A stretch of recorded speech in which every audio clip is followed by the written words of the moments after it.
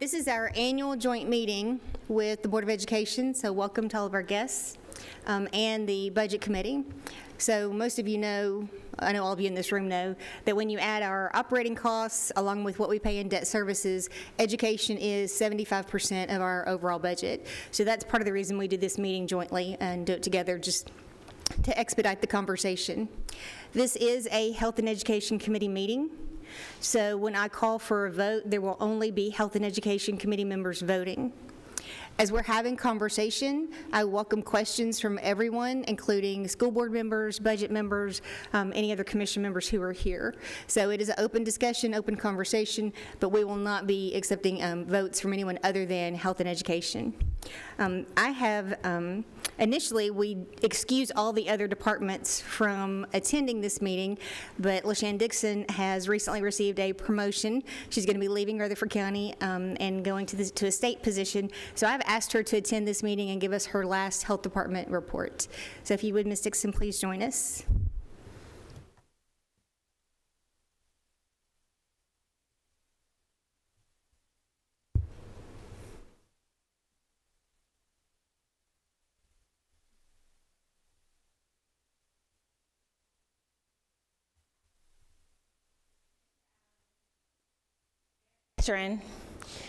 Commissioners of this amazing committee and guests, good evening.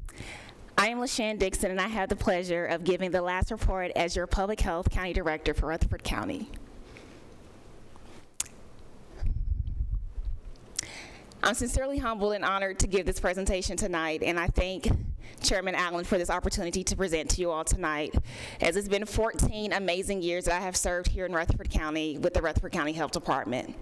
I first started off as a part-time employee working with a program called Tender Care, then worked my way up into the health educator position, and then as the Assistant Public Health Director, and then finally as the Public Health Director.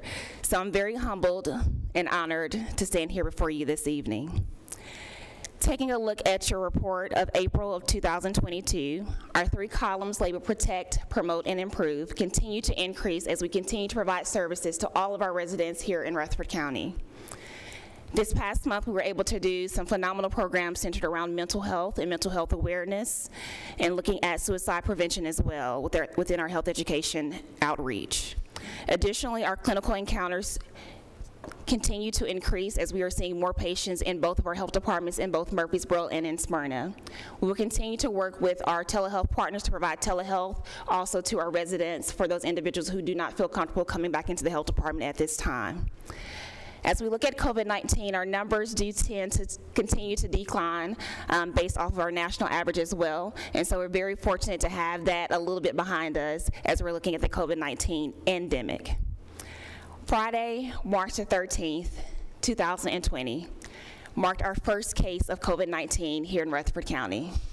And oh, how there will be a day that I will never forget, as it was also the day that we came in and we asked for help from each and every one of you all. Mayor Ketron and commissioners, you stepped up to the plate and you helped us in a time that we desperately needed it. We were able to work along with our school systems, thank you, Rutherford County Schools and Murfreesboro City Schools, as well as our local hospitals and churches, to make sure that we can mitigate the spread of COVID-19 here in our county. And while we lost a lot of amazing individuals along the way, each and every one of us worked together and pulled together. I would not be the woman that I am today if it wasn't for the amazing individuals who I refer to as my village, my health department family and staff, as well as our community partners.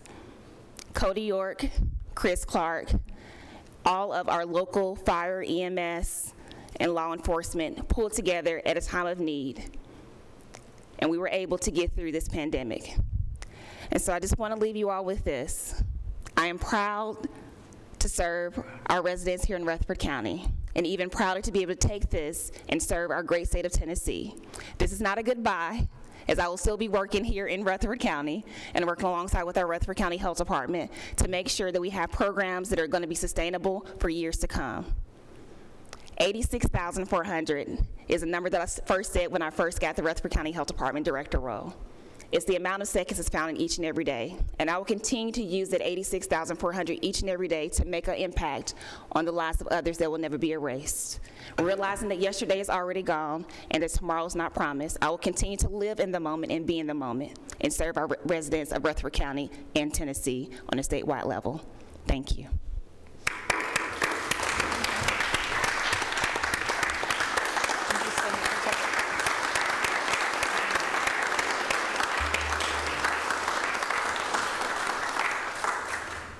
So first, we'll take care of the business of approving the report. Do I have a motion to approve the report? Madam Chairman, I make a motion to approve it. Thank you. Yes. Very good. And second, all in favor, please say aye. Aye. Any opposed? Very good. Any commissioners that would like to make any comments, please do so now. I have some as well, but you're going to be in tears when I'm done, so you go first. Okay. All right, LaShann, I wrote these down so I wouldn't cry and I wouldn't forget. I'm not going to forget, but I still might cry. We have been blessed by your leadership during a remarkable time. Your professionalism under an extreme set of circumstances has just been remarkable and admirable. You have the biggest, most generous, genuine heart of any public servant I've ever had the opportunity of serving with. And so I just want you to know how grateful I am that you stood in the gap for all of us between the known and the unknown. And you helped us chart our way out of a very dark and scary time. And we can never sufficiently thank you for all that you did. You're always one to share all the credit with everyone else, but somebody had to lead. And you lost a dear friend and very unexpectedly had to move into that role. And you did it with grace and expertise and talent beyond measure. The highest compliment I give anybody, and I don't give it very often, is grit. And sister, you have grit. And I admire it so much, and we appreciate you. And the rest of the state is very blessed to have you join that larger team. And we appreciate you so much. Thank you.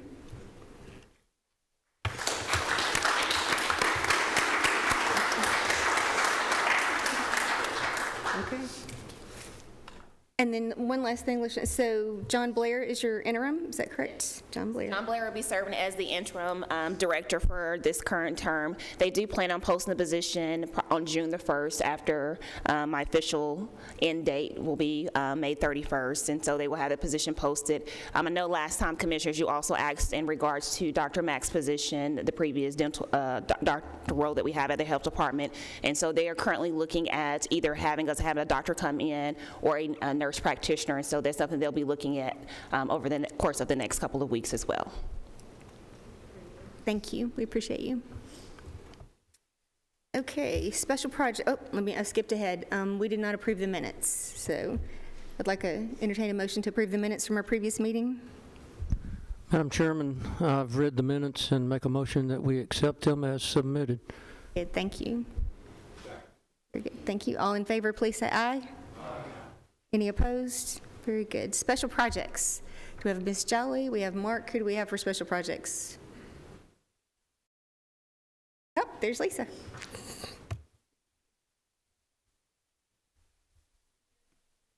Okay. Yeah. Yeah. So we do have the special projects report. Lisa's available to answer any questions if you have any. If not, I'll entertain a motion to approve. This is simply our routine.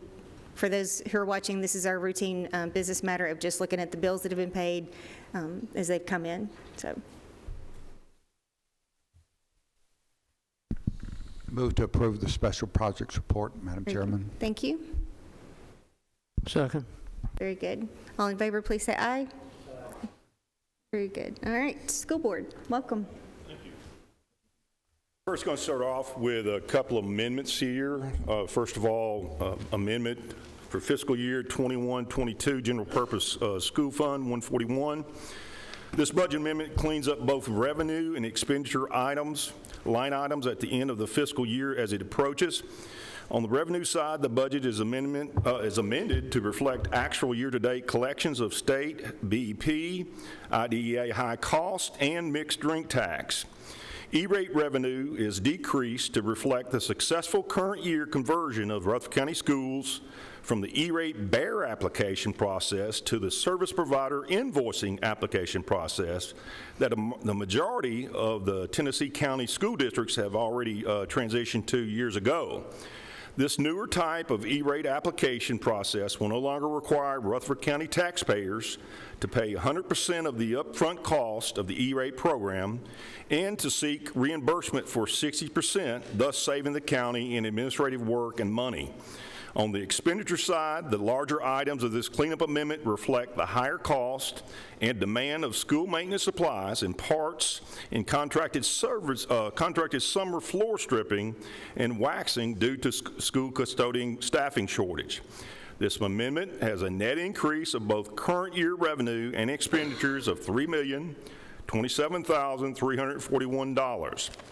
which is less than 1% of the original expenditure budget for this fund and with no use of fund balance. Recommend approval of this amendment, Fund 141, to clean up revenue and expenditure line items in a net increase of $3,027,341 for both revenue and expenditure budget line items. All right. Any questions regarding the motion? Move to approve. Second? Second. Very good, thank you. Give us a roll call, please.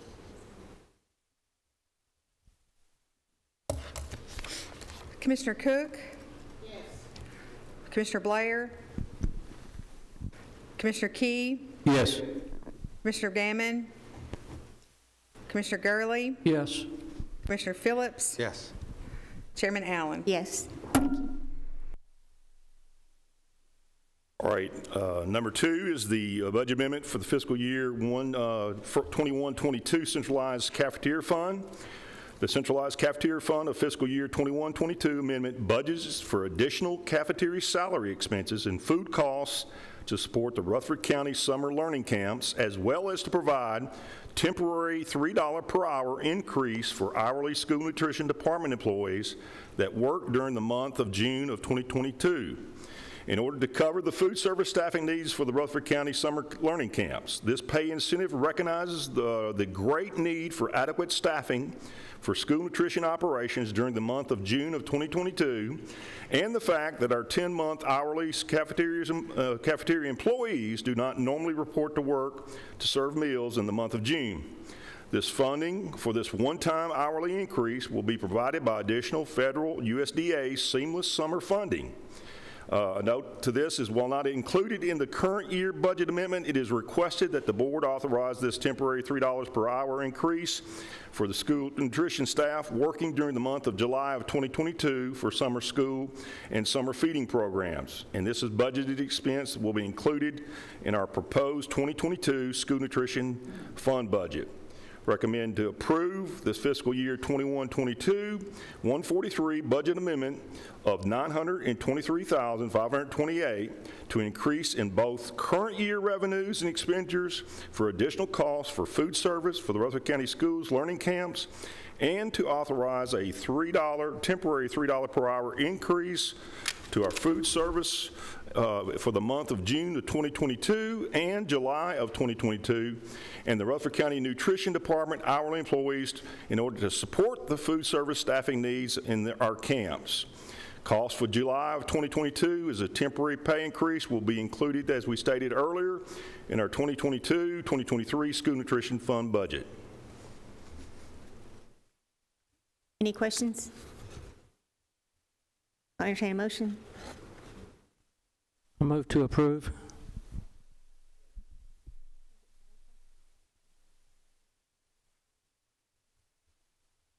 Might make a comment that this is not county money. It looks like it's federal money, so we can spend it. Commissioner Phillips? It's spent wisely.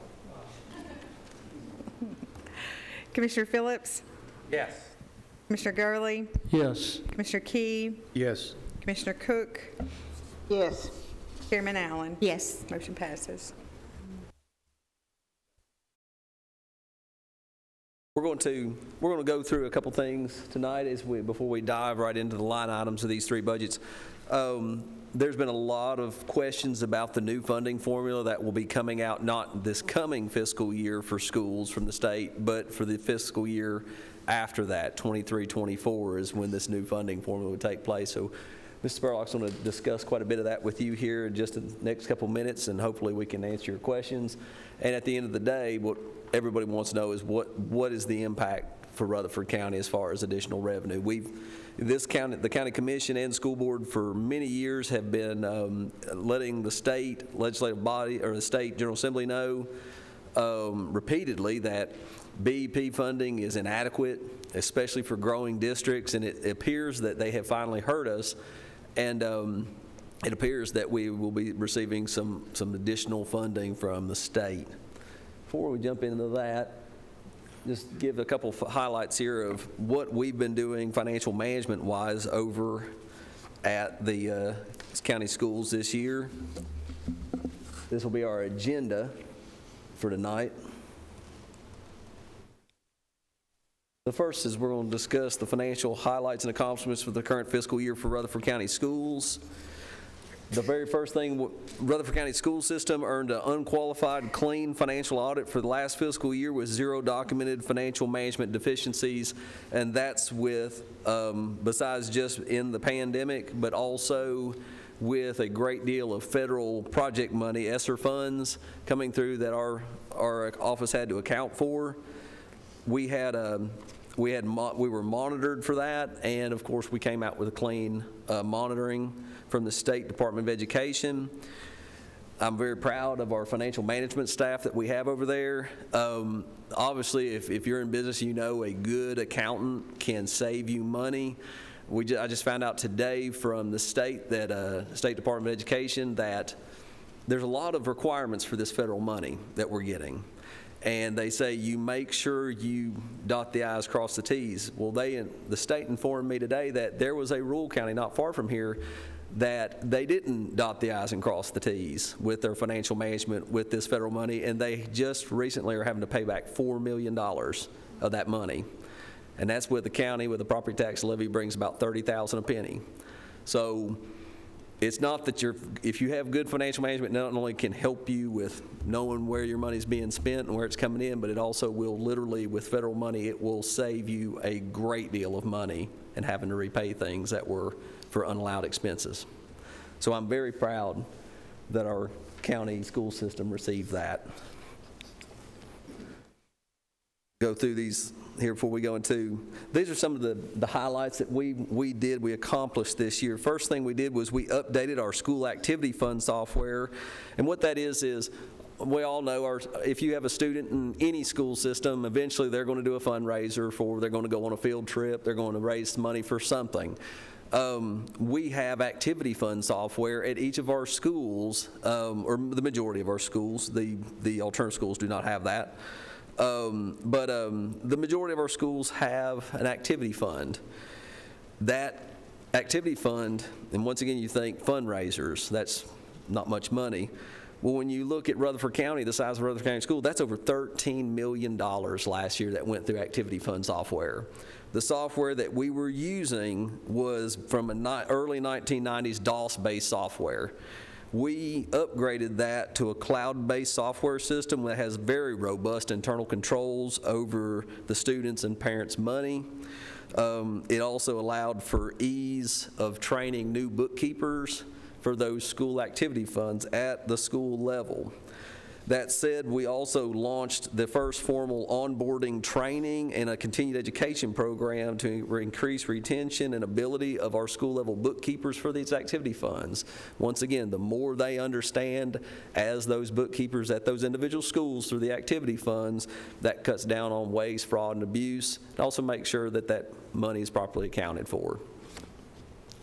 We created a one-stop shop webpage for our school support organizations, our booster clubs, our PTOs, to assist with compliance with state and local financial and internal control requirements. A lot of the larger counties had already done that. We just replicated that by having that. So our parents and community support could just go to one place to get anything they needed to comply with anything state and local as far as requirements for being a booster club.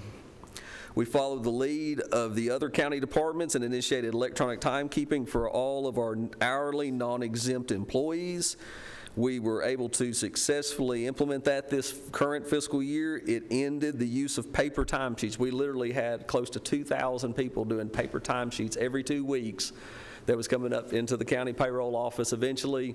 It was a lot of paperwork, it was a lot of time, and sometimes it could be inaccurate. All that's gone now. We have caught up with the other county departments and several of the other larger systems in the area when we've implemented this electronic timekeeping.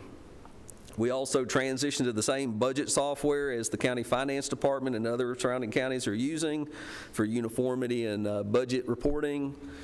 And that's what you'll be seeing in front of you tonight, that software. Obviously, it looks different, the printouts, but once again, as commissioners, you guys see this format in your other funds that Ms. Nolan and Mark give you.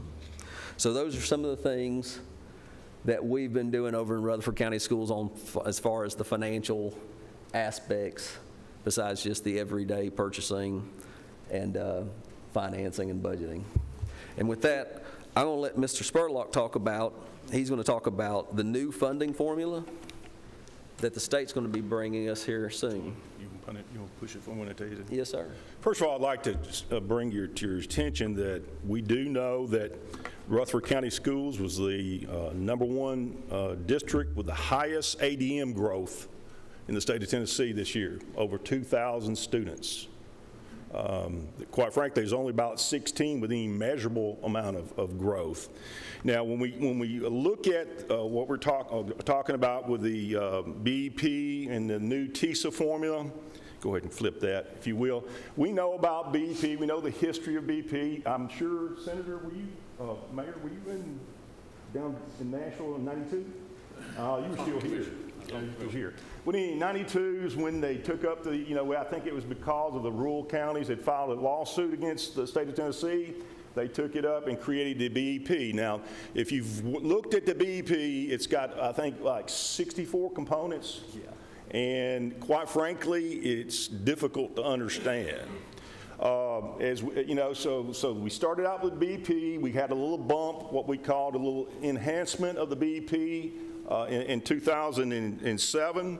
Then in 2014, after a lot of consternation, people complaining, districts complaining about funding, Governor Haslam convened a task force. They came up with some ideas, but some of them went away.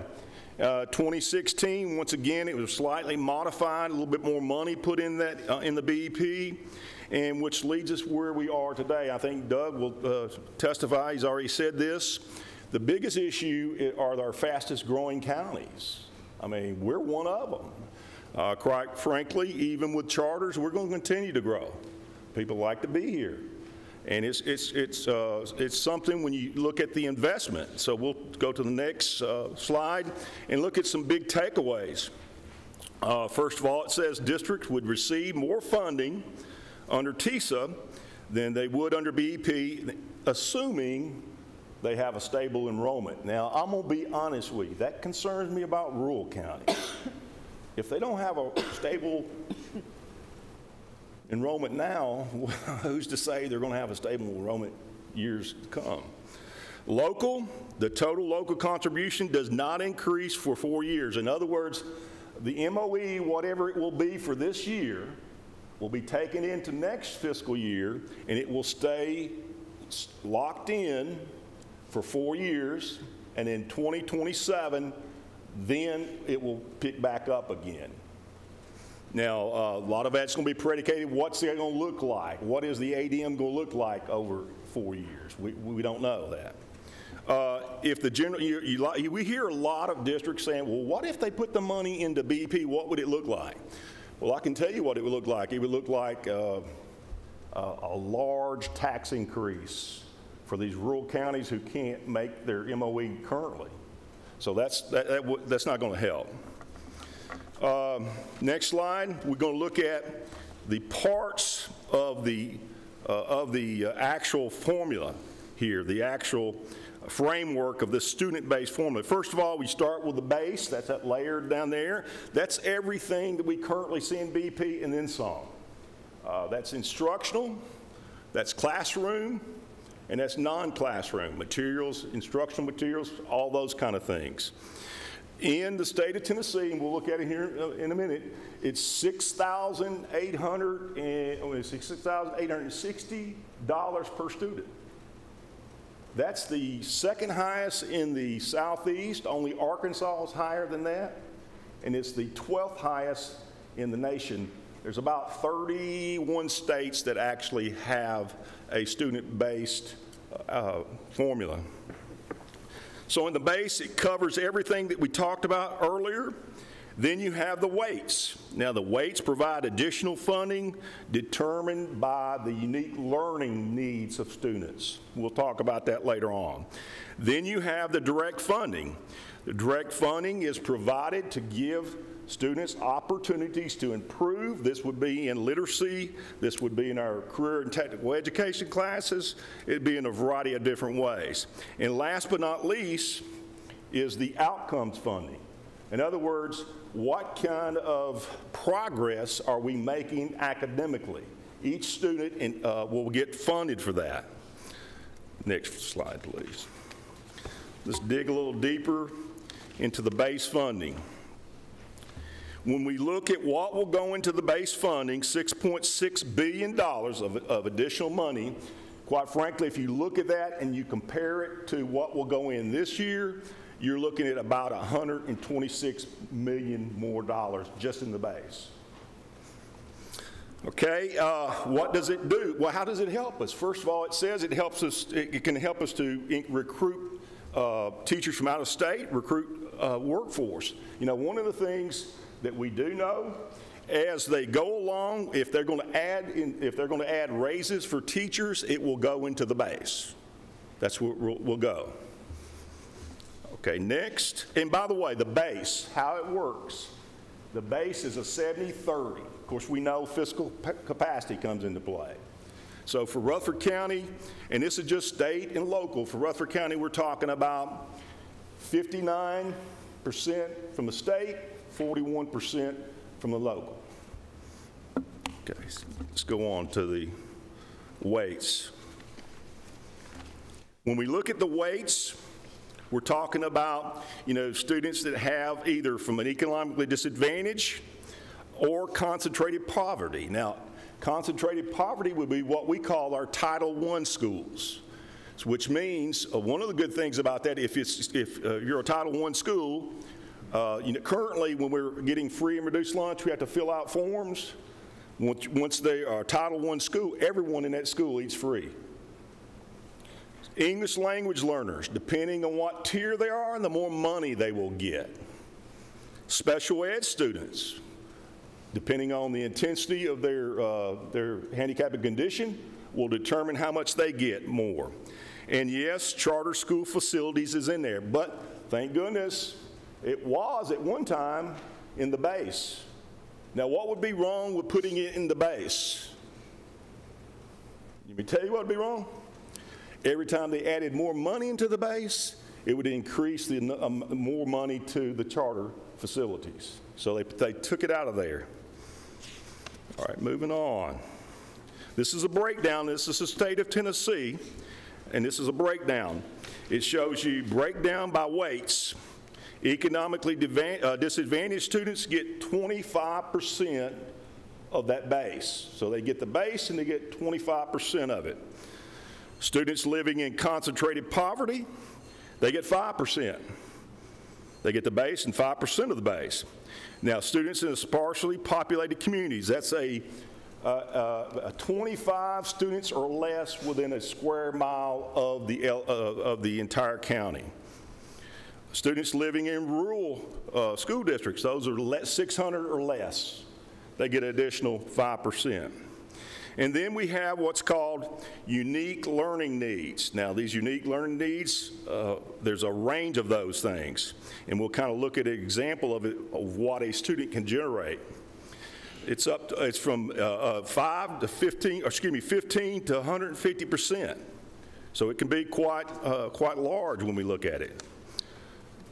Direct funding, as we talked about before, direct funding, there's going to be $145 million to enhance K-3 grade literacy. You know, that's going to be one of the big things, improving the number of students that are reading on grade level at 3rd grade. $8 million to offer tutoring for 4th graders who need more support. $210 million to support career and technical education. And then $13 million for paying for ACT and also ACT retakes. Now, I will tell you, all these things here come with a requirement. Guess what that requirement is? You better improve. You're going to have to improve. All right, so that was our direct funding. Then we go to breaking it down. You know, when we look at K-3 students, every one K-3 student would generate $500. When we're talking about a 4th grader receiving tutoring, every one of them would receive $500. Strengthening and expanding the value of career technical education offerings, every CTE student would generate $5,000. And for the students who take the post-secondary assessments, they would generate $185 per student. And then we have the outcomes. You know, the outcomes are basically how well did the students do. You know, that is awarded those that, for example, the more you have that are reading on grade level, each one of those students will generate some funding. The same thing with our high school students, with our career and technical education, those that are receiving certifications, and quite frankly, the higher the certification you get, the more funding you will receive. Now, I say all that because we actually have an estimate, and I don't think, well, let's look at this first. This is kind of interesting here.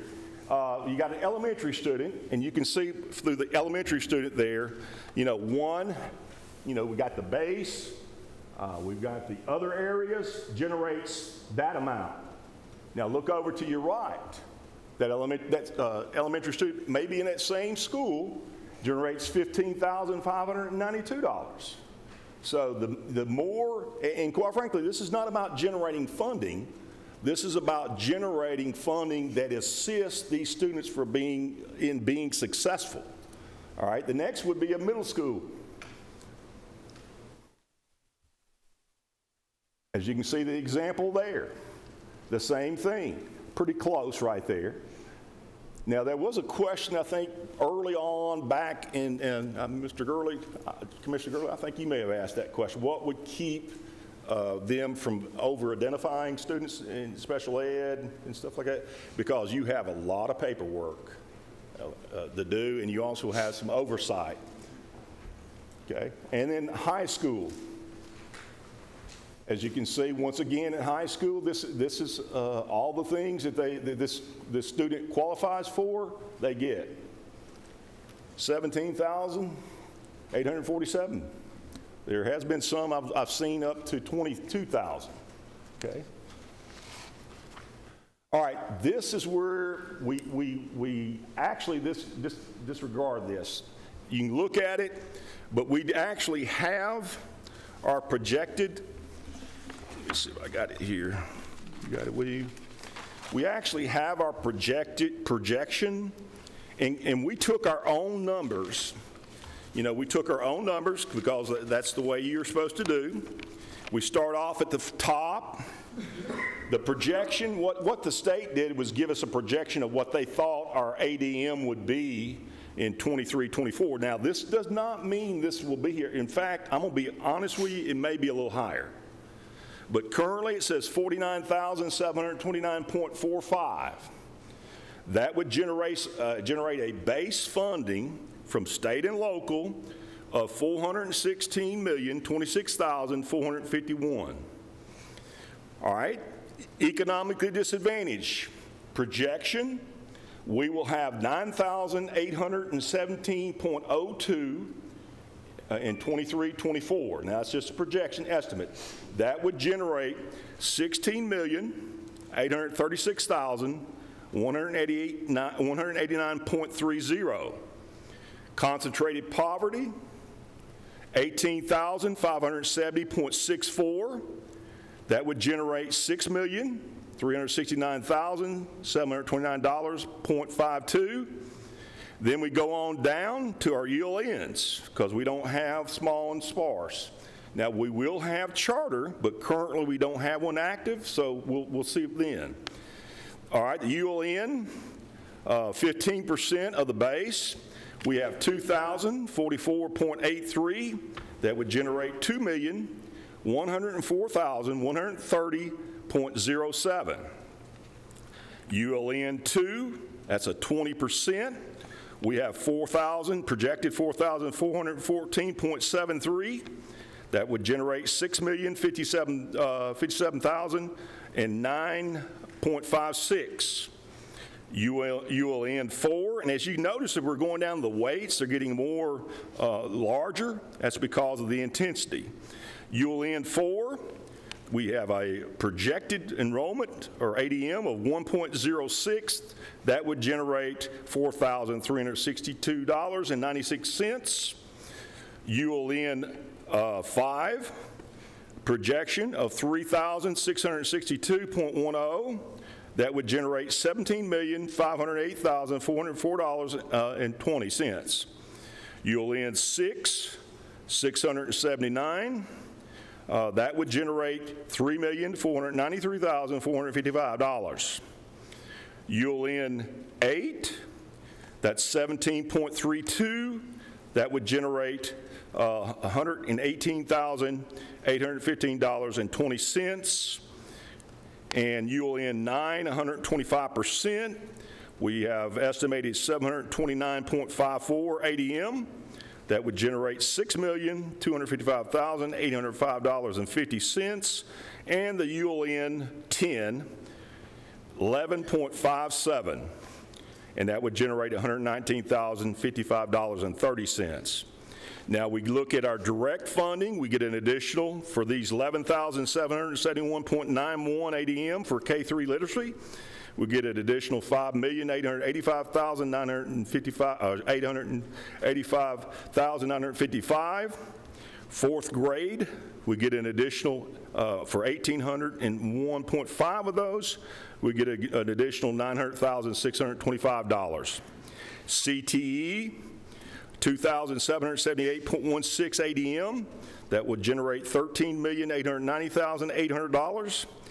Post-secondary ACT, 4,383.45. That would generate $812,428.62. The grand total for this estimate of both our state and local, $504,677,069.35. Now, that is by student. Now, how will that occur? Unlike currently, where we have to wait for our growth, we will get that in our first month. In fact, we'll get it. We'll reconcile our ADM, and we'll be funded for 10 months in a row. Now, there are some things in here, like, for example, outcomes that we don't really know now. There's a lot of things we don't know there. The point being is, once again, on the base, where the local comes in, that will actually be frozen for 4 years, until the 5th year, in which it kicks back in again. Any questions? It's a huge investment, but let me explain to you. This money is student allocated. If the student leaves, guess where the money goes? It goes with the student. Now, there are currently a lot of flexibility, but I can tell you from the conversations that I've had that there's going to be some additional, additional checks and balances. And I think they need to be when you're talking about this kind of investment. there's going to be some additional checks and balances that will be placed into the law.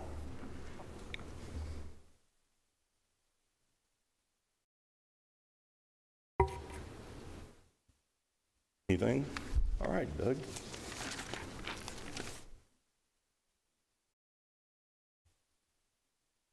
Okay. Unless anybody's got any questions on this portion, we'll go into the first of the three funds. Has anybody got any questions on this funding formula? Obviously, the State Department of Revenue will be putting together the guidelines, over the next 12 months. So we'll get more information, of course, bring it on to you.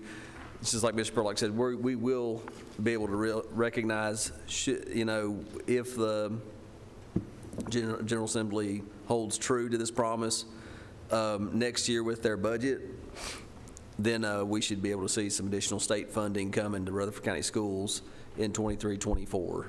Obviously, we're talking about the budget tonight for 22-23, but just to know on the horizon, there's money, some additional state money coming. One thing to note that in the bill that went into it that funded TISA, they had a bullet in there that said if the State General Assembly did not fully fund this, then of course we would just stay with BEP. So there was an out for the General Assembly, and I'm sure they were thinking the same as everyone else is what happens if the economy crashed. So we're wary of that, but I believe that they are going to fund this based on the conversations they've had. Okay. Excuse me. If we turn to Fund 143, it'll be our first fund that we're going to look at tonight. And this is the Centralized Cafeteria Fund. Just the highlights of this fund. There are currently 50 schools that serve our students, with 5 of those schools being a satellite feeding site or another school with a full kitchen. Our 50th school was, Plainview's our 50th school now. It was the one before that was the virtual school. Even at the virtual school, we serve breakfast and lunch.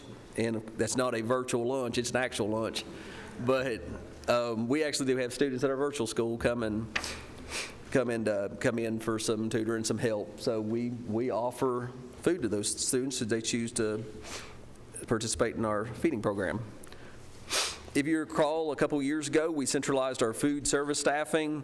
This was the same that every other Middle Tennessee school system had already done. This has paid large dividends to the cafeteria staff. When I say centralized food service, basically in the past we had it where we were literally using silos for our school cafeterias. If you were at this middle school, you reported this middle school. If you're at this elementary school as a food service employee, you reported that one. We replicated the best practice and just said, okay, we're going to centralize the staffing for these cafeterias system-wide. That way, if you were typically you're working at Blackman Elementary, let's say example, in their cafeteria.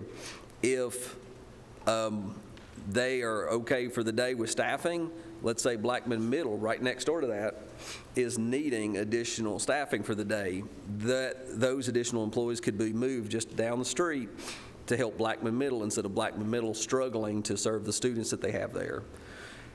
This has paid off in great dividends, also not just with doing that with the staffing, but also staffing based on a national best practice, which is meals per labor hour served. Instead of saying, okay, well, it seems everyone's busy, let's hire another person, we actually staff based on a national benchmark for food service in public school cafeterias on the meal per labor hour served. This is very similar to what for-profit food service agencies or an industry would do. Is based on the production, you hire more people. If we've been able to then adjust, not off layoffs, but just through attrition, to right size our cafeteria staff. We now have less staff than we had before the pandemic hit, but we're serving a lot more meals. Mr. Bodry, can I ask you a question?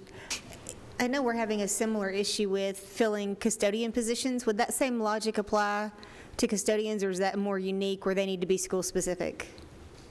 That has been discussed by the board. A lot of county school systems do centralize their custodial staffing, and that's been something I do know the Board of Education has discussed already about that, so that could be an option. One thing that we've done already over at our at the school system, we hired it's called a centralized custodian coordinator, and what that is we have this gentleman. He is a system-wide coordinator. He used to have his own custodial contract business. He also is one of our lead custodians years ago. He actually, one example of what he's doing right now is we do summer cleaning, and that's the floor stripping and waxing of all of our schools, and just the general deep clean while the children are out. That custodian coordinator is actually over that. I mean, you have a lead custodian at each of the schools, but that coordinator is making sure, okay, I have manpower over here, I can shift. They need supplies over here, I can move the supplies. That way, we're not having one school with a large excess of supplies while this one over here is ordering more, instead of just saying, hey, we can go get that floor stripper wax from this school that's got extra. That cuts down on. So yes, I mean, that's something that is being looked at. This proposed budget funds a 5% pay increase for all of our full and part-time hardworking employees. And the last note is the seamless summer option is, and what that is that's the current USDA program that's been in effect for over 2.5 years, that every child in our school system, regardless of their parents' income, the USDA came in during the beginning of the pandemic and said, everyone will eat for no charge to the student. That has gone on for 2.5 years, and according to the USDA, they are saying that program will sunset at the end of this summer. So when our children come back into our schools this fall, we will go back to traditional meal reimbursement in the fall semester. That meaning, of course, the normal, the traditional free and reduced for those that qualify, and if you don't, then of course you pay full meal price for your breakfast or lunch. Yeah, Knox County made an announcement this morning. We will be making an announcement this week also. I think we need to get our parents ready for that, and we'll be discussing this with the principals of their schools. They can put this on their web page because this can, it's been a long time since everyone was paying, so we want to make sure everyone is not hit with "I got you" kind of thing. Okay. Move into the line items for that budget. And I sent this on to your the SharePoint. Right behind the highlights is, of course, your detailed budget for Fund 143. Some of the major items that you see on the revenue side of the detailed budget. If you're looking, of course, I'm looking under the mayor board recommendation. Of course, this is what the Board of Education voted on and approved for this budget. And if you notice in the board recommended line or column, you have budgeted revenue, bottom line $24,710,000. If you notice, there's no local funding in this budget, this cafeteria fund budget. You have just the meal charges for the students. You also have meal charges for the adults, a little bit of investment income, a la carte sales, and then going down below, if you notice, you'll see starting in revenue line 46,520, a school food service, and the USDA lunch program right below that. You actually see revenue line items.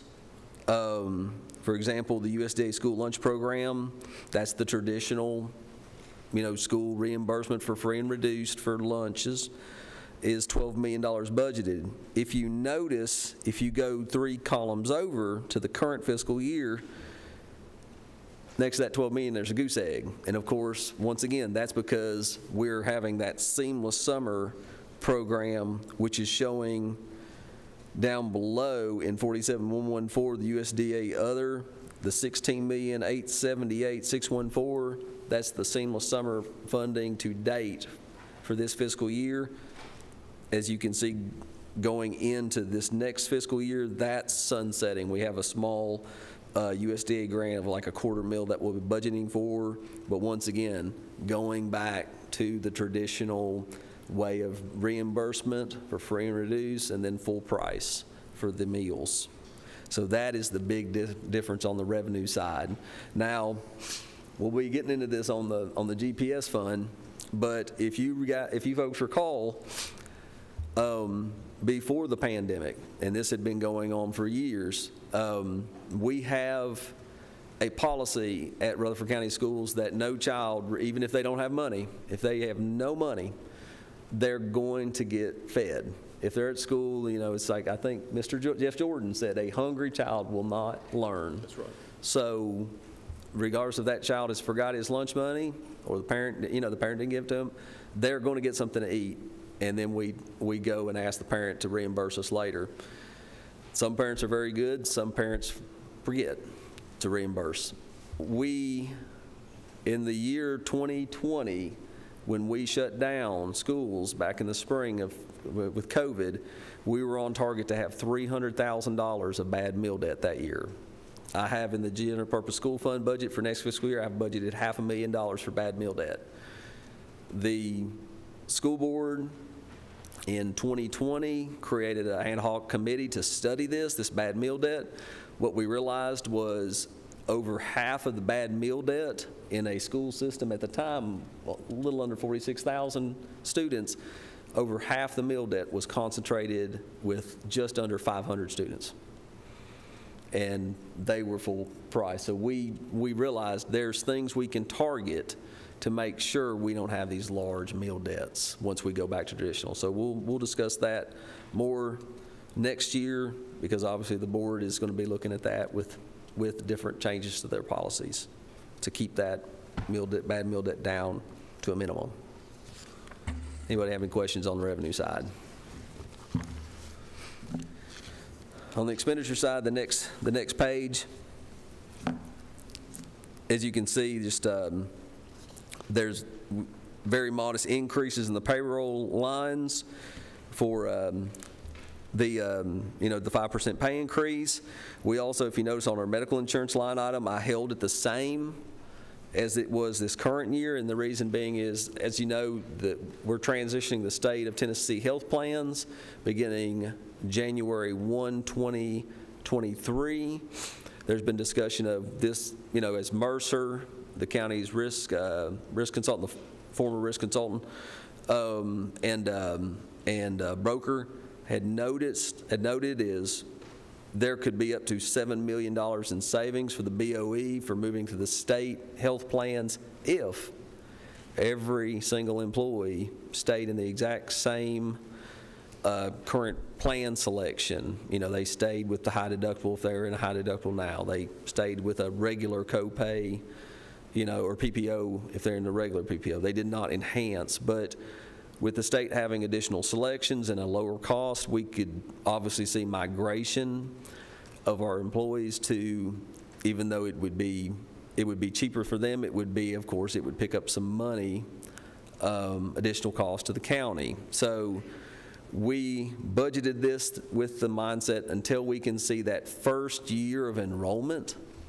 of our employees, we don't want to decrease those medical line items until we can see, you know, after that first year of enrollment where we stand. But I believe, looking at different scenarios, that we're going to see some savings there. But for the sake of being conservative, we're going to just hold those lines where they're at for 1 year.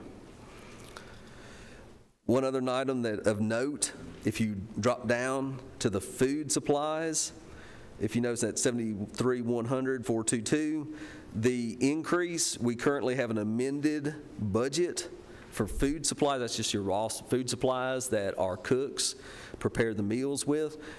Currently, this fiscal year, we have an amended budget of $7,700,000. We are increasing that budget for food to $11 million next year, and that's due to we've kept our board aware of this as we went through the year. We have seen literally weekly, if not sometimes every other day, price increases from our food suppliers, our vendors.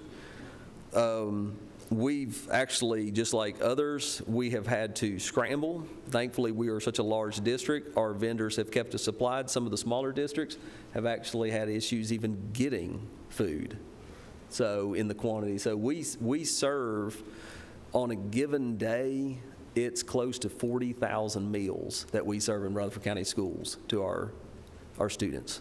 So this is a huge school food operation that we're dealing with.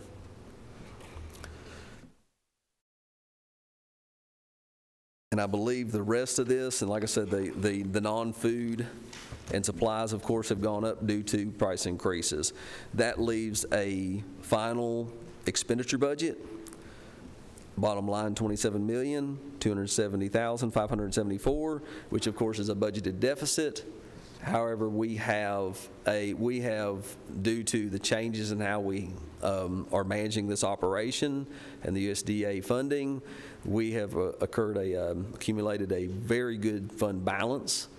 The federal government does not allow us to keep more than 3 months of operating expenditures in this cafeteria fund. Their thought is, if you're accruing this money up, if you're accumulating it, you need to put that back into the food service operation to have better food, to have better equipment. And of course, that's what we've been doing. We've been requesting to the board and this commission to let us go ahead and start replacing out stoves, dishwashers, other things that were failing and needing to be fixed. We also are going to maintain some of that fund balance for when we go into next fall. We're going to have before the board Thursday night a preliminary price increase for our meals for next year. That'll be the first price increase in 3 years. So, I mean, it's really, when you think about that, if you were a freshman when the pandemic hit, you're going to be a senior before you pay for a meal in a public school system. And that's not just here, that's in the United States. So there will be some changes. We are going to have that preliminary price increase low as much as possible so we can just gauge participation, student participation in the meal program before we revisit that. Of course, if it shows we should have raised it more at the beginning, we have that fund balance to fall back on. Does anybody have any questions on the nutrition fund?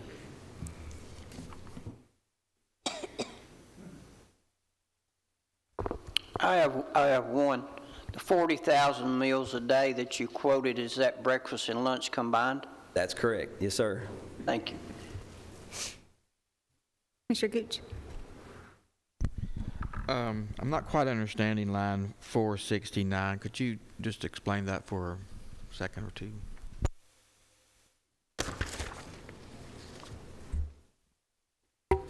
That's the USDA good question. It's the USDA commodities. What that is it'll be like we'll just talk about chicken. We get whole chickens, and the commodities, that's what we get. We get the commodities, and it's just an in and out. We process those up, and that's so we can show, hey, we received this much in. We have a vendor that then processes up these big bulk meat items, chickens, into just strips. And that accounts for that right there. So it's just an in and out. It's an in and out with the commodities. Yes, sir. Any other questions? Continue. Oh, yes, Commissioner Phillips. This is not a recommendation. It's a point. A couple of years ago, we talked about potential of food services being contracted. And you said that it's a possibility that other districts were doing that, and you were going to look into that to see how that worked and maybe explore the potential for that happening to Rutherford County. And I know the pandemic probably put all of that on hold, but is that something that's still on? I think with a shortage of workers, that it may be something that will, we were very fortunate that prior to all this pandemic occurring, that we centralized the cafeteria, and it allowed the director to move people from here to there. But it's obvious something that as you grow as a large system as we are, it's something that you have to look at. But that would be to the board's purview, though.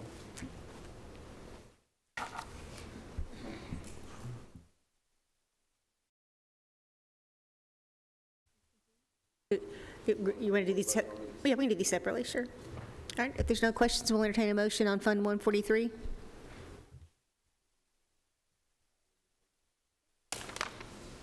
Motion would be the centralized cafeteria fund 143 2022-23 budget has $24,710,000 in revenues, $27,362,574 in expenditures, and uses $2,652,574 of fund balance to fund the cafeterias. Recommended motion to approve the centralized cafeteria fund 143 22-23 budget as presented.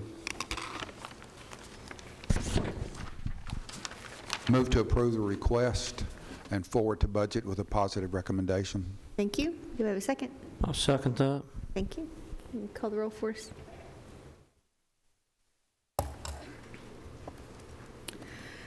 Commissioner Cook? Commissioner Key? Commissioner Gurley?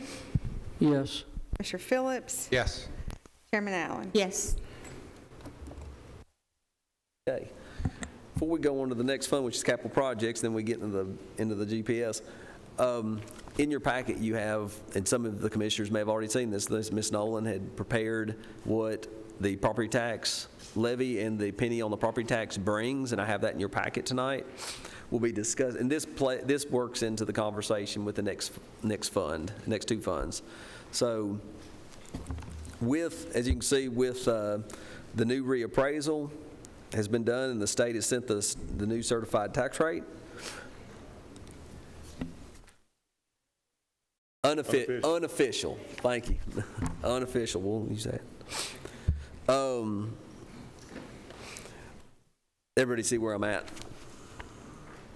Okay. Like I said, it's in your packet. Okay. As you see, we have the current tax rate, which is 2.2194 for this current year. Then we have the unofficial new rate. You know, hopefully, unofficial new certified rate. What's interesting is you see how far that dropped. It went from a 2.2194 to a 1.6158. Obviously, you know, when you go through a reappraisal, if the assessed values go up, then the certified rate would go down, as state law says, you know, it has to be as much as possible a revenue neutral event. There could be a huge discussion on that statement right there, you know, with many people. But that is the, you know, the goal of that is to move that down. Ms. Nolan had showed us that she had the certified rate going back to, was it 94, 96 that you? 96. And what was so interesting, it's interesting to me. 1977, we had to go back to 1977 for the school portion of it to be under $2. Yes, we actually have, even as the county has grown with each reappraisal, of course, that rate would keep coming down, and that just reflects the growth of Rutherford County, tremendous growth, and people just moving in, and companies building here. But what's interesting is, like Mr. Spurlock said, we had to go all the way back to a 1977 school budget, the county's budget, and we looked at the certified rate back in 1977. It was still higher back then than it is now. And that's went the county a whole lot. I mean, none of this going on. It was about $1.80 or 90, something like that. But so this just attests to how rapid our county is growing. Dropping down, you can see at the bottom, this is for the discussion here for tonight with the budget, the revenue per added penny with this unofficial preliminary estimate. In the unshared funds, the county general fund, solid waste, the educational capital projects, a penny in educational capital projects, which we're going to discuss next, generates $1,431,814. A penny in the general purpose school fund, because we have, City of Murfreesboro has a city school system, we have to share that penny based on their attendance, a weighted average of their attendance. That means we share 14.75% of what a penny brings with the City of Murfreesboro for county property tax. So you can see a penny in the general purpose school fund, unofficial, generates $1,220,621. So you're seeing that drop as you go into placing a levy in the general purpose school fund. If you go to the left a little bit, you can see what that means in total dollars. With the current rate, that's the unofficial projected rate for the new certified rate, the City of Murfreesboro schools would receive $16,103,433 of county property tax because of the law saying because they have that city school system, we move that over to them and share. Point being is obviously a penny in an unshared fund generates more. Okay, with that we move into 177. 177 fund is the Educational Capital Projects Fund. This was established by this commission several years ago. This was, actually saw this with my previous job. See, this is like a best practice in a lot of counties that they understand there's items that, it doesn't meet quite debt. You'd see stuff that counties were getting short-term loans for and paying the interest. And then the discussion is, why did we not just set a property tax levy aside in the capital project fund and just pay cash for these things instead of paying interest? Because there was, and I'm sure that was probably like that years ago, you'd see just loans on things that were just short-term loans. So this is best practice to have this educational capital project fund. Currently, where there is projected to be 4 cents with the unofficial new certified tax rate in Fund 177. What we're going to be requesting tonight is a shift of 7 cents from the general purpose school fund, which we'll discuss that in detail next, to this Fund 177 for a total of 11 cents on the county property tax levy, along with about budgeted $2,450,000 in adequate facility taxes that are there now. Obviously, the county commission went to the new, by general law, development tax that has to be spent for education debt service or capital projects only. The first budget estimate for the fiscal year 22-23, I'm sorry, with being able to move, if you move over to the detailed for this fund, by moving those 7 cents over from the general purpose school fund to the capital projects fund, that would increase and allow for over about $10 million more dollars in capital projects to be utilized this coming fiscal year. It would also reduce the amount that would have been sent over to the city schools by just under $1.5 million based on the search. So the point being, and we discussed this with our board tonight, Mr. Lee's going to talk about here in a minute about what we would utilize this additional funds for if this commission, the funding body, decided to allow this.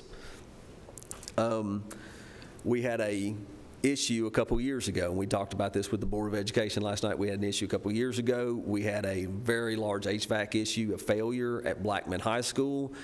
It was an emergency purchase. It cost a lot of money. We, of course, had not budgeted for that. It failed, and we used funds from General Purpose School Fund, the shared penny that had already been shared. We have several large HVAC projects that are desperately needed. This would allow us to utilize an unshared penny, so we'd have $1.5 more million to on top of this to get the whole penny to address those critical issues before they fail. We talked about this is very similar to like when you come into your house in June and it feels warm and you know you have a serious AC issue. You can ignore it, but when July and August comes, you know what's going to happen. So this may be the opportunity this year that we can address those things before they become an emergency purchase. And Mr. Lee, if you'd like to come up and just discuss, once again, if you see on the second page of this, we'll have a total, if the county commission approves this, we'll have a total of just under 18 million of new projects that Mr. Lee's folks will tackle this year for backlogged maintenance. And that, along with any of the carryovers, we would be probably looking at $20 million of projects that school engineering would be working with to try to catch up. Mr. Lee can talk about the backlog and what he would get if we could do it. Two quick things, and I know there's a lot of numbers to look at. This body, along with the board's already seen this, the original. So what you have on tonight is the first column is the 141 that totals $7,909,810. That's what we showed you a couple of months back when we came through for the original request. With this request tonight, we would be receiving an additional $10 million, so I want to highlight what we would spend that $10 million on. Basically, the lion's share of that gets gobbled up in two projects, Rockville Elementary and Stewartsboro Elementary. We would spend $8.5 million at those two schools renovating the HVAC. That's our two worst schools at this time.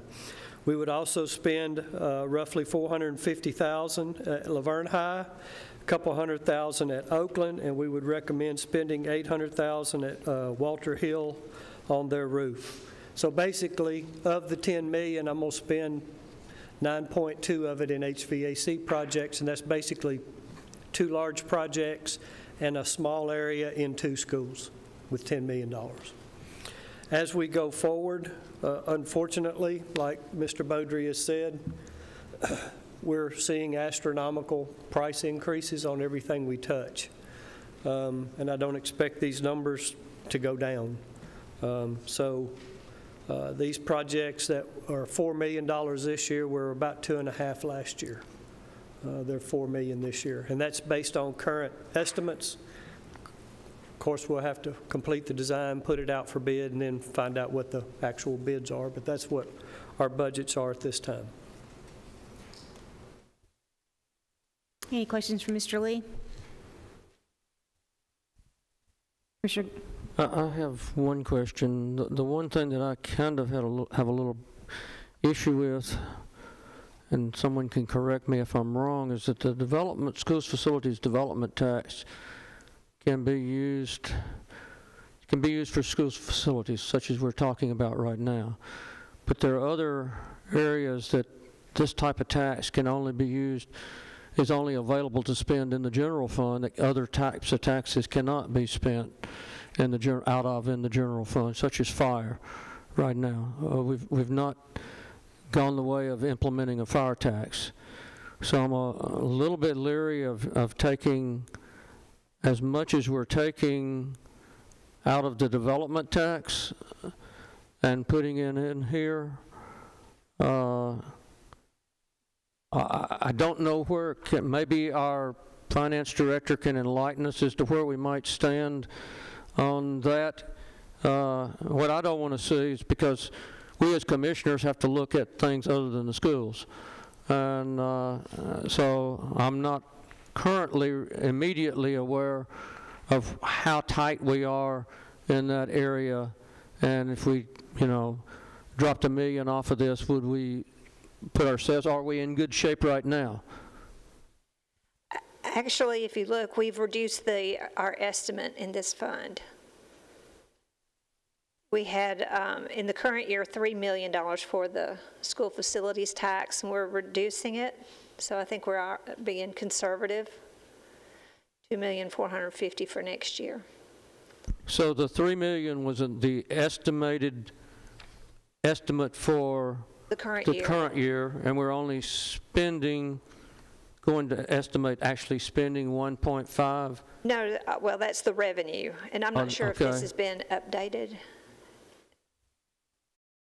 I think, actually, I thought we would be below, but we may hit our estimate. I mean, we're going to be below what we got last year. What I want to know, you're telling me we're good. I don't think we're at that. Well, we're hedging it to $2,450,000. Now, the other half of this adequate facilities tax is in the debt service fund.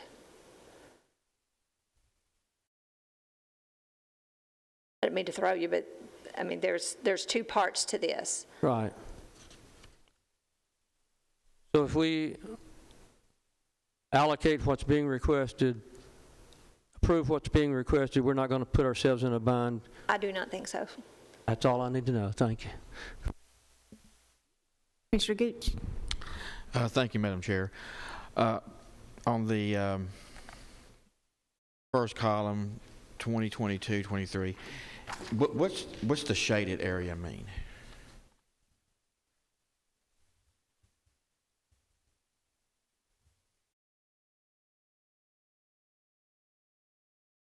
Shaded area, it probably shows better on your iPads, green and yellow. The shaded area is what you've already seen is 141. That's what we presented a month or so ago, mid-April. The next column over is what the additional $10 million is. So you have two columns. The shaded area, if you look at the third page at the very bottom, is $7,909,810. That's what we showed you in April as our 141 project. Next to it is $10 million. That's this additional $10 million that we're proposing to move the money over for, and that's what those line items are. Does that make sense to you now? The 7.9 you've already seen, the 10 million you haven't. So that's the 10. So the shaded areas that 7,909,000. coming from the new. No, sir. That's what we should. That's what I used to call it Dr. Bullen's nickel. That's the money that we normally ask for. That's the 7,909,000 that we showed you in April. Okay. And the other items are the next column over. It's hard to see.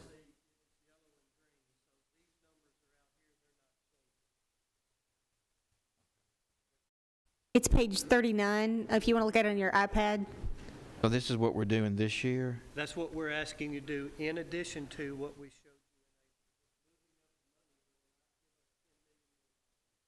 And so so the total is about 18 million? Yes. Mr. Lee, will you go to the microphone, please? And then Commissioner Gooch, it's page 39 on your iPad, if it will help you see it in the shaded area better. And then, I'm sorry, Mr. Lee, if you'll just repeat for the audience what you said. I walked away. Thank you.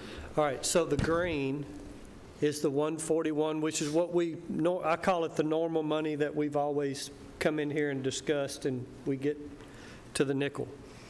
So that's the green. We presented that in April. In yellow is the additional funding that Doug is proposing to move over is $10 million, so that column is to show you what we would spend that $10 million on. That assigns those projects to that $10 million. Okay, just one more question. What does the figure $53,882,000 represent? 53? Is it it says total. I'll have to look at your sheet to see which one. That wishes? 99 No, million. That's year one. This is let me go back to the market. Thank you. This is a 5-year look ahead. This is 5 years. We used to do, the very first one of these I brought y'all was 1 year. It was about 25 million. That was 3 years ago. Last year it was up to about 125 million, and we did a 3-year look ahead. The board asked me to look out 5 years for capital projects expenditures. So if you look at the bottom line, it's year 22, 23. I'm saying $53,882,000 is what we need this year to get all of these projects complete. We're not going to. No, okay, that's a wish. I understand like that we he's don't. a wish list. It's a wish, okay, a Okay. wish. It's a need. Well, how about that? Wish, need, We can agree to that. yeah. All right. Either one, that's what that is. The next year's 42 million, that would be our next year. That's wish, need. And you add it all together, it's $199,341,000 over 5 years. But each year we go back with the available funds. Commissioner Phillips and I had this conversation a couple of years ago. You're going to tell me how much money I can get, and I'm going to spend it the best way I can. And that's what the green and the yellow is. Thank you. That's Yes, sir. better understanding now, thank you. Commissioner Gurley? I said this back a couple of years ago when we talked about doubling the amount of money we put in the capital maintenance fund.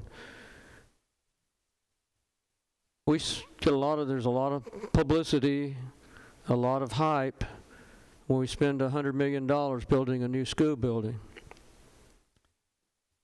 You know, you go out here and you build a new $400,000 house. That's just the beginning of that. You got to maintain that house. You got to maintain that school. If you let it go too long, you know, a small replacement here and there can stave off a large expenditure. And what we've been doing over the years, and that's the reason we doubled that amount going into that fund a couple of years ago, is we were keep putting these things off till we had crisis like Blackman and so on. We all know that the cost of maintenance and the cost of building, repair, and so on is going up astronomically. So if we can afford this, then it makes sense to me to go ahead and get a handle on some of it, get a hold of some of these things that are really going to come back to haunt us a year or so down the road at 2 or 3 times the cost. I won't be here. I won't have to worry about it. Mr. Spurlock won't be here. He won't have to worry about it. But somebody's got to worry about it, and that's going to be the commissioners and school board members, etc. And you know who's really going to have to worry about it? The taxpayers of Rutherford County. So I think it makes good sense. I have one follow-up question for Mr. Lee. Correct me if I'm wrong, on these large HVAC pieces of equipment, it's my understanding that many times these are not built until they're ordered. So you need significant lead time on placing orders for these. Is that correct? Yes, that's correct. Okay. And that's one of the concerns that I have, is that if something fails, we're not going to have lead time. Yeah, and in the Blackman example, fortunately, construction was not where it was. We weren't in the economy that we're in right now. There's portable chillers or tractor-trailer trucks, and you can bring them in and actually take over, and it was about half of Blackman. We took over half the building with a portable chiller. Well, that portable chiller is $10,000 a month plus fuel. And that chiller component that we needed, they don't sit on a shelf. You're right, they're custom built. So it took 6 weeks to get it even in the pipeline, then it's another month to get it made. Then once we get it here, it's 2 months to get it installed, and you got a half a school year's gone. So, and it's even more now. Everybody's aware that the chip components and all the problems everybody's having getting parts and pieces. Most of your HVAC equipment has got electrical components in it. So the answer to your question is yes, it does. Great. Thank you. Any other questions?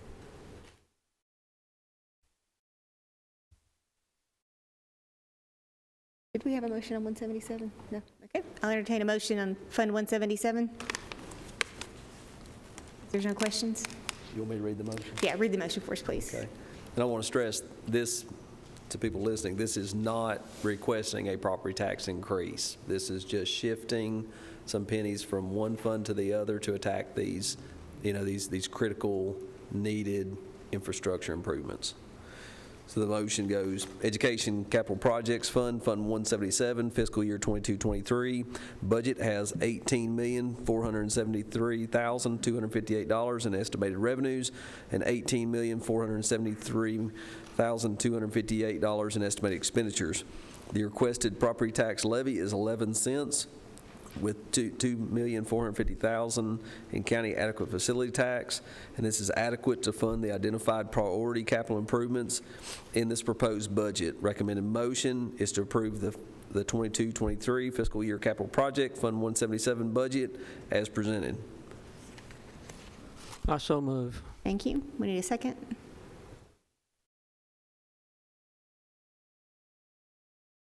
Call the roll for us.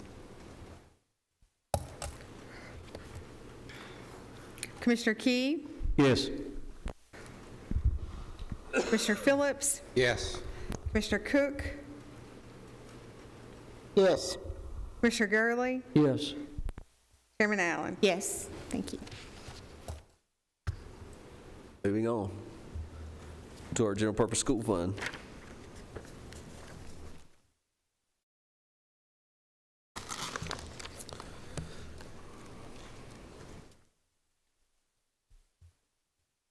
Okay. Our general purpose school fund, we have a proposed budget that has $462,670,815 in revenue, and that is after the 7 cents that we just discussed was moved. It has $491,473,674 in expenditures, and has a budgeted ending assigned, unassigned fund balance of $36,479,941. If you noticed on your first page that I've placed in your SharePoint for the general purpose school fund, I've placed just a one-page summary for you on the financial operations of this fund. So you can see just on a one-page summary what this proposed budget would do. We are estimating a July 1, 2022, and end of this fiscal year, beginning assigned, unassigned, which is, of course, funding available to balance a budget. We're going to start the fiscal year, at least at this moment, we're estimating a fund balance, ending fund balance for this fiscal year of $65,282,800. And of course, speaking with Lisa Nolan, of course, this happens every year. You know, as we end the year and we do just the hard close of the books, that's when we realize, you know, we didn't spend every dime, and we brought in additional revenue on some line items on the revenue. So that, of course, would increase that number right there, that beginning number. And Ms. Nolan, I'm safe to say this is going to be higher. Okay. But once again, we budget conservative. Estimated revenue for this budget, like I said, $462,670,815 with the pennies moved to capital projects.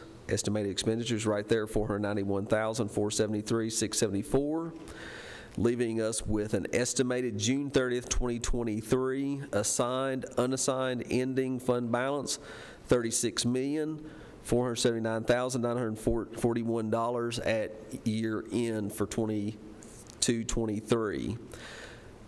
That percentage of assigned, unassigned ending fund balance to annual expenditures leaves us with a projected ending fund balance. If we brought in every dollar and spent every dollar on this budget, we would wind up with a ending fund balance percentage of 7.42%, well above what the state requires for minimum. That has a budget deficit of $28,802,859, which, as the note below, it's basically a 6% of total annual expenditures. That's what that deficit is, 6%. It's amazing that we've gotten this size in Rutherford County. But of course, like we've discussed, as this was pointed out right here, Rutherford County, Mr. Spurlock had talked about, Rutherford County was we had over 2,000 new students. We were the fastest growing school system. We had the most growth of any county school system in the state of Tennessee for 95 counties. Another note on that, if you notice, I pulled all the April BEP estimates for every county school system in the state of Tennessee. We actually had 30, what was that, 39 at the bottom?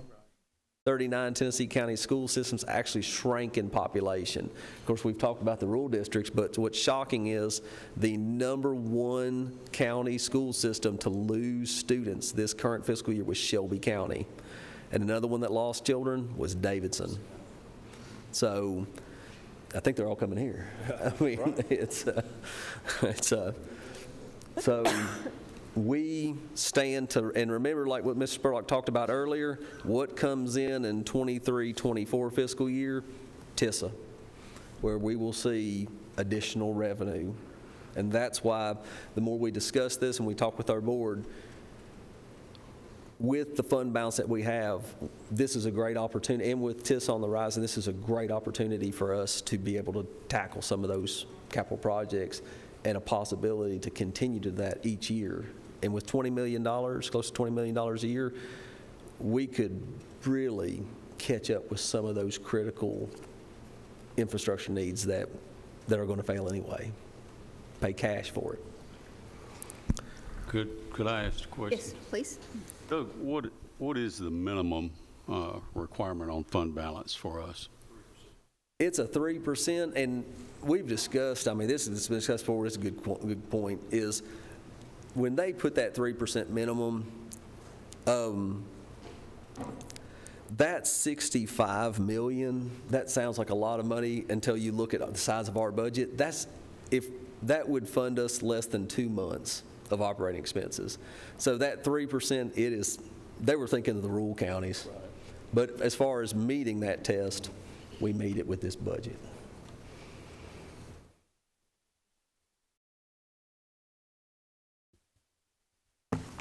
You have before you on the next page, we have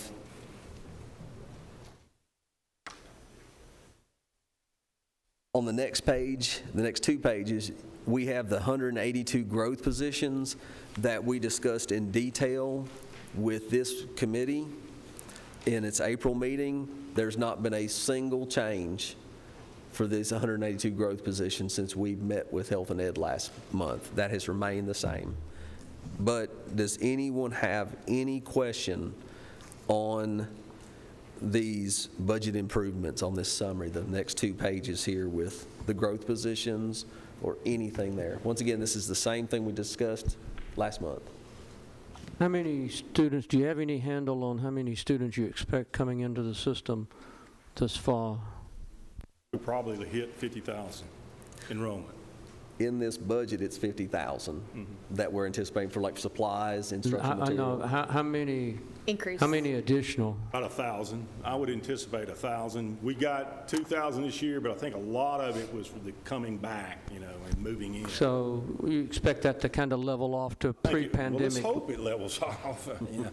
If it doesn't, we got problems. Somebody does, anyway. The building hasn't stopped. It hasn't. There's a lot. Smyrna opened a new park here a year or so ago, about a little over a year ago, right above the Stewart's Creek schools. My wife and I walk up there every day. It is packed. It's got a lot of adults, but there are a lot of kids there. There's a lot of children there. Not only playing sports, but playing on the playground, younger during the week.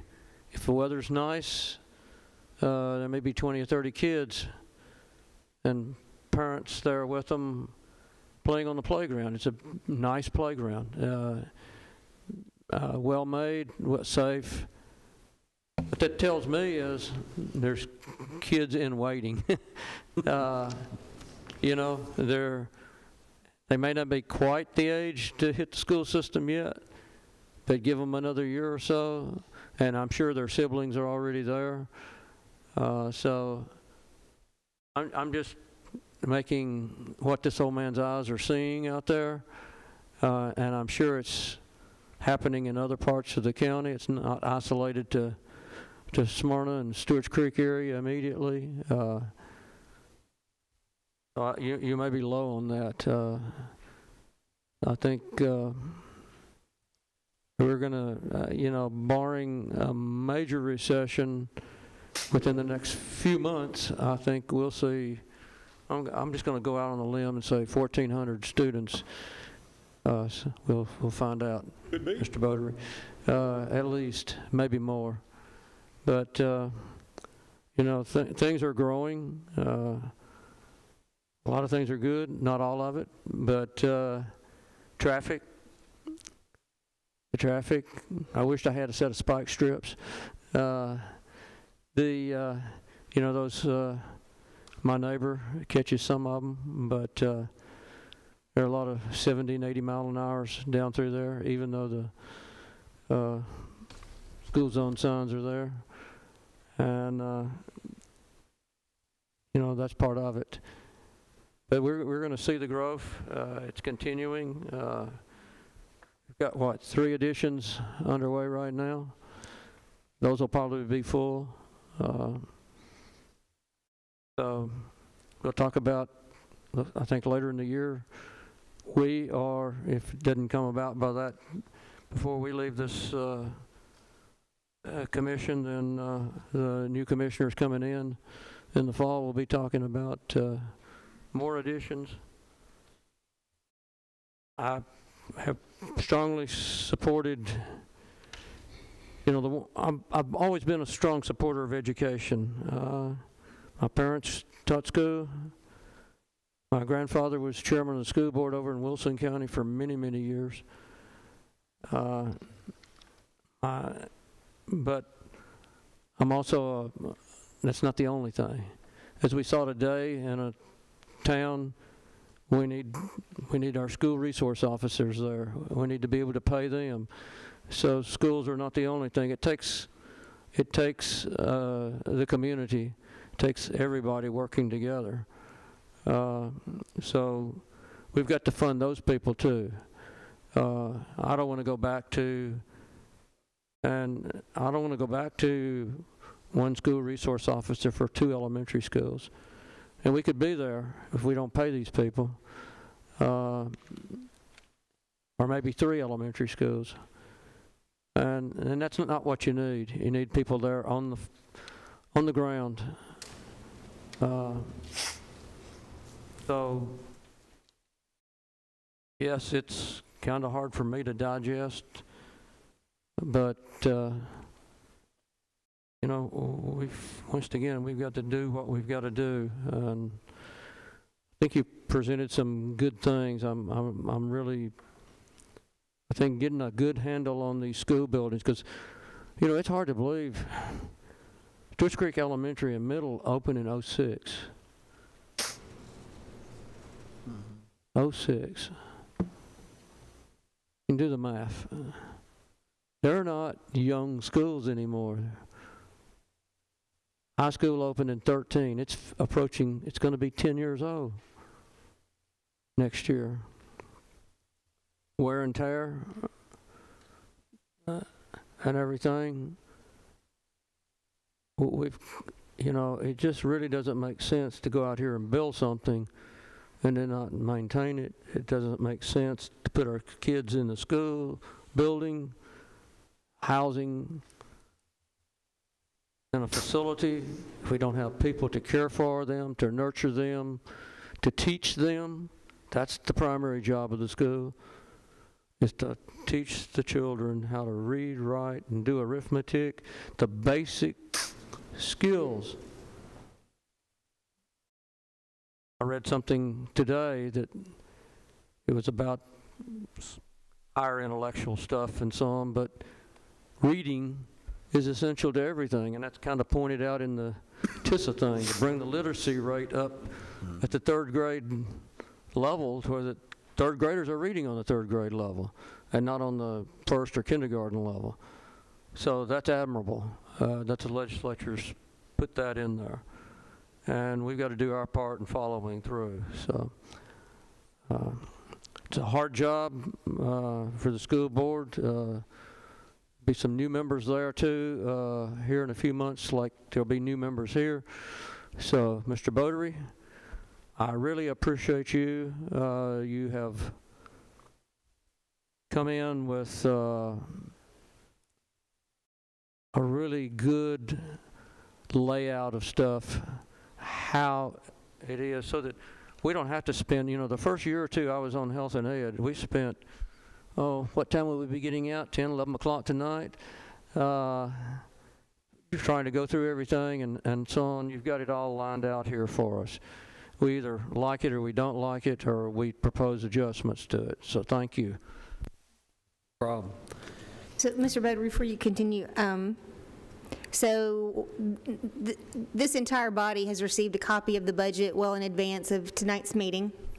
Mr. Bodary went over line item by line item, any budget explanations, if there were any large variations in any amounts.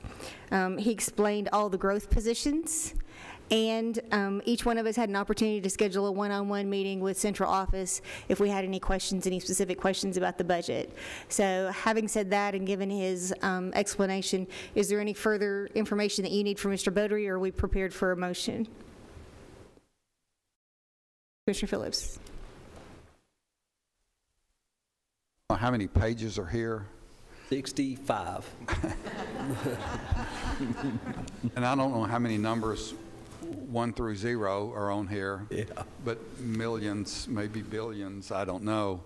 But I keep circling this budget deficit of 28.8 million bucks. And that's kind of where we left it. Is there any discussion or any consideration as to where that deficit is going to be made up? Is that appropriate for us, or does that go to the budget committee? Or is there a suggestion that you guys have at this particular point in time? It's my understanding, Mr. Baker, I'll jump in. It's my understanding that this is coming out of fund balance, and that we are confident, based on his conferring with Ms. Nolan, that this fund balance is going to be solid and will also come in end of year better than as it appears now. This is a worst case funding. It still leaves our fund balance at over 7%. Let me just kind of follow up on that. And I'm a big fan of using funds. Commissioner Phillips, will you hold your microphone a little closer? We're having trouble hearing you. I'm sorry, thank you. I'm a big fan of using funds to reduce taxes and those types of things, but this $28.8 million, most of that, I don't know how much of it, but most of that is reoccurring expenses, correct? Majority of it is, yes. That's in its labor. And our ending fund balance is non-reoccurring revenue. So what does that do for us next year? Great question. I've always had this fear, this suspicion that if we're using non-reoccurring money to pay for reoccurring expenses, then at some point in time we're kicking the can down the road, and somebody's going to have to pay huge amounts to make up that deficit. So my concern and question is what are we actually doing for us next year, a year before, and the year after, and the year after? The goal, the hope, is that the state, and like I said, we've been asking them for years, if the state makes good on TISA with that additional funding, then we could see that deficit, that budget deficit go away. And if it doesn't, that money that we're asking for to be moved, which is equivalent, it's over close to $10 million. Of course, it'll be less if we go over about 8.5.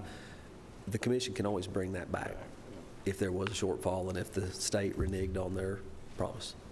Say that again. I'm not sure I understood what you just said, Doug. All right. If the hope is, it's not even our hope, it's our plan. The plan is we've always had budgeted deficits for years simply because the BEP is inadequate. This county commission has been a great partner with local funds. The state has been woefully inadequate for years with their state BEP. We keep going back to nurses, school nurses. 15 nurses positions funded for the entire school system of Rutherford County with 50 schools. I mean, that's that's just so woefully inadequate of funding. That will change with TISA to bring that down to, what is it, Ms. Spurlock? The 1 to 750, so we'll actually pick up an additional 15.2, I think is the way it works. Oh. That will be funded. You know, one of the things over the last several years, we've had a deficit. We can go back to 2019. I want to say that somewhere in our ending fund balance, it was maybe a little less than 6% ending fund balance.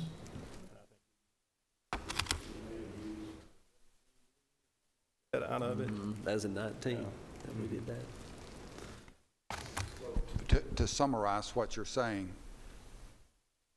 answer the question, that we are spending non-reoccurring revenue on reoccurring expenses, but that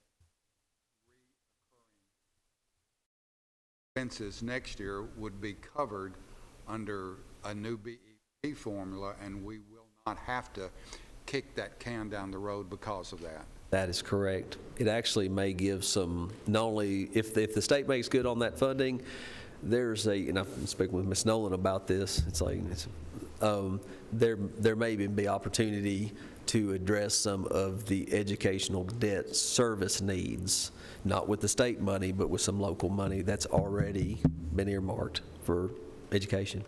So this is a huge opportunity for Rutherford County. You know, one of the things that the commission has done, and quite frankly, it's not everywhere you have this, is you've paid outside the BEP. You've paid for positions that we needed that were outside of the BEP. And that's the reason why with this moratorium of holding the local maintenance of effort for the next 4 years, that's probably, and not probably, with the kind of growth that we have, that's going to provide you guys some latitude to do some things to either address us or whatever. So I think when you see that, that's really going to be good for going forward. And there's also one other measurement tool that we typically look at every year, and it's one of the handouts that Mr. Spurlock gave you, and that is our per pupil expenditure in comparison with all the other counties. And so this is about 5 pages long. Rutherford County per student, we're deep into page 3, spending $9,229.21 per student. And I don't have on here what the state average is. I just have what the other counties are. It's like 11.5.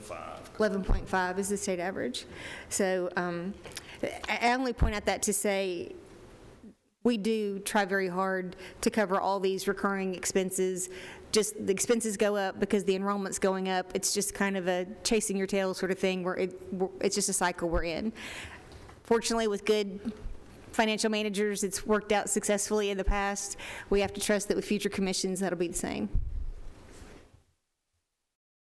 Mayor? Be kind of interesting to know, instead of the per pupil expenditures, what the per county budgets are, and see where we fit in that particular category. We may be way down on what we're spending, but overall, per pupil, but overall, how are we spending that money compared to some other counties? I would assume that we would be near the very, very top. I'm not sure it's all that important. I'll be honest with you, I think you're right. Yeah, absolutely.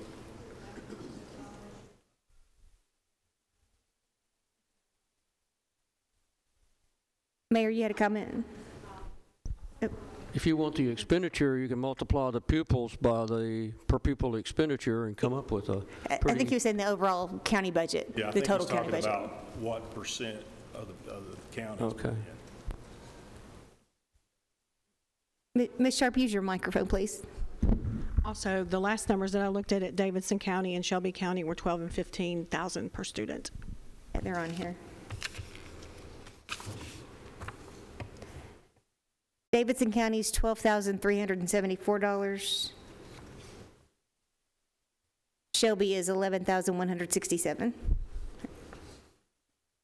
Mayor, you had a comment? Thank you, Madam Chairman. Members of the committee, I'll just say back in January there was a lot of consternation with our legislative delegation because they really didn't understand TISA and what it was going to do for us.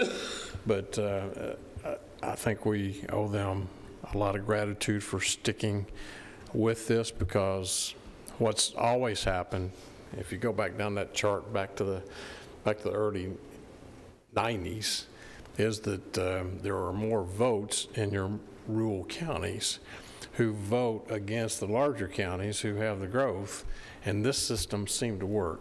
And so our delegation finally saw that, and they were united in the front and saw that this is going to bring us huge amounts of needed cash to run the fastest growing system in the state. So hats off to our legislative delegation. Any other questions or comments from budget, BOE? Anybody have anything they'd like to add? If not, I'll entertain a motion. Read the motion for us, Mr. Beaudry. Ma'am. Motion is General Purpose School Fund fiscal year 22-23 budget has an estimated $462,670,815 in revenues, $491,473,674 in expenditures, and uses $36 million. No, that's wrong. I'm sorry. That's all right. Yeah. It's a typo. It uses, I apologize. Let me pull that up.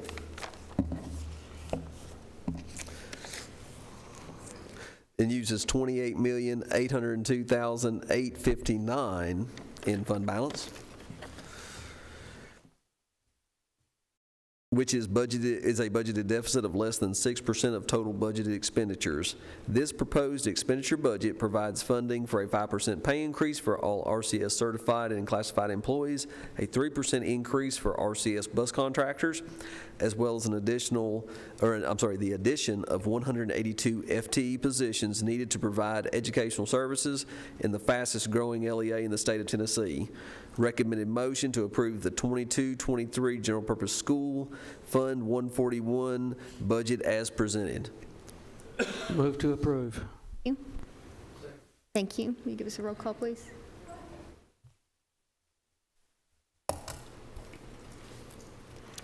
Commissioner Phillips?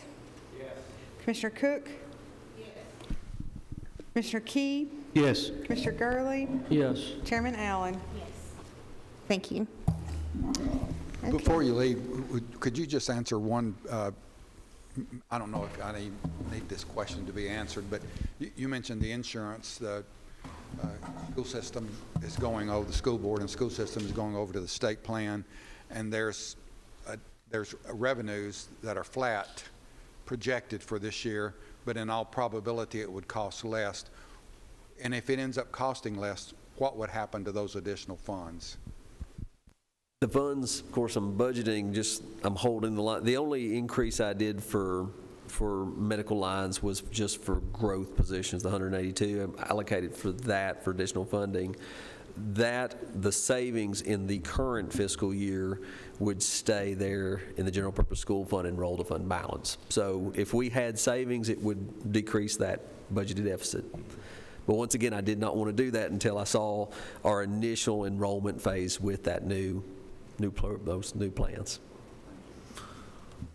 I have two announcements for this committee. First of all, let's welcome the new superintendent of schools, Dr. Sullivan. Thank you so much for being here. Welcome.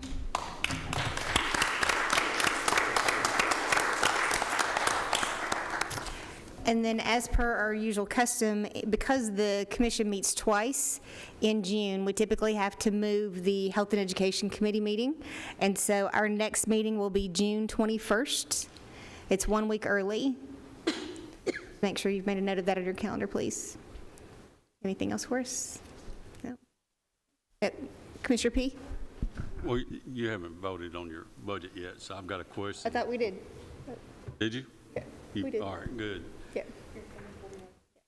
I wanted to ask about these 5 additions that we have been talking about, and what I'd like to see is some kind of funding mechanism forwarded to budget so we can take care of this before the end of this fiscal year.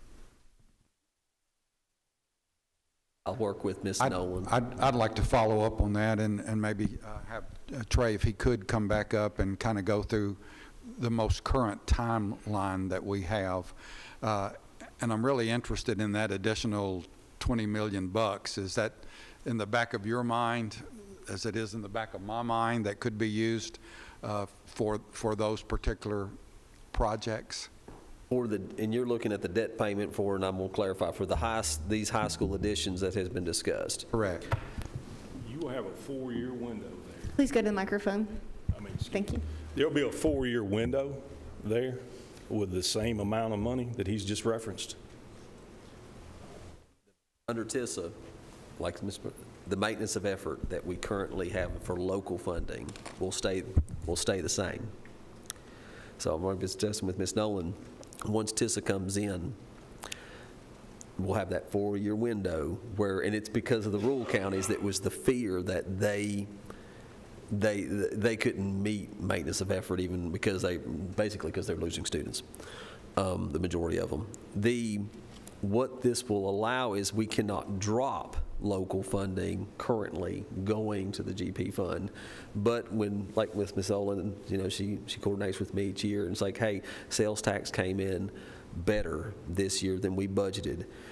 Instead of just saying we're going to do an amendment to increase that in the GP fund, which increases MOE, we could then look at saying we can move some of that to fund debt for those schools in the debt service fund. Robert, did they answer your question as it relates, can we do something now? Well, that's my question. Maybe need to sit down with Lisa and we'll discuss that more. But what I'm telling you, and what many of the commissioners are interested in, is at least getting the first 3 funded now for this coming year, not waiting and going ahead and getting this in place before these current commissioners leave office. Gotcha. Definitely a Ms. Nolan question with the debt. One of the reasons for that is, as you guys know, we've worked together for a number of years, and this committee, and maybe even me in particular, are brought up, I won't vote for any more projects until the infrastructure is included in that. We've advanced along those lines, and I also wanted to make sure that when we build schools, that we build them big enough to where we don't have to build them 3 miles apart. And I think we've accomplished some of those things, but expanding these schools is high on my priority list, and that's one project that I'd like to see come to fruition before my term ends this year, if at all possible. So I'd like to see if there's a way we can accomplish that. And I'm going to go ahead and reemphasize before Commissioner Gurley gets the microphone and goes on and on and on and on again. I'd like to reemphasize that the Oakland project is not only near and dear to me, but I think it's absolutely imperative that it be included in the early stages, simply because of what's happening nationwide within the last few days, especially today, and the security issues that Oakland High School has. We absolutely, positively must correct that situation. It should be one of the most important things that we do, is secure the safety of our kids that go to that school. If you've heard what happened in Texas this afternoon, I could see that happening at one of our older schools. And it's extremely important to me, to this commissioner, that we correct that situation. And with the expansion of those high schools, it would at least correct Oakland. So thank you. Commissioner Gurley. Well, Commissioner Phillips and I have known each other for a long time, since Smyrna High School, and we respect each other. But I have to, I wish right now we could fund all 5 additions right now, tonight. I don't know where the money's coming from, and number one, I don't know what they're going to cost. I say, I'm going to go build me a house. I'm going to build a house next, I got the property.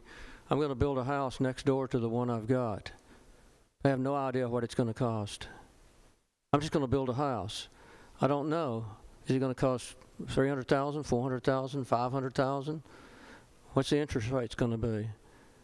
What's the material cost going to be?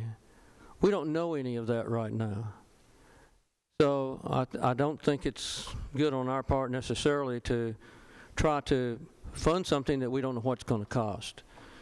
But on the security issue, as I've said before, I've been to bomb threats. I've been to possible active shooter at Oakland High School as a responder. If we have a major security issue at these high schools, then I'll put this back to the board, current and future.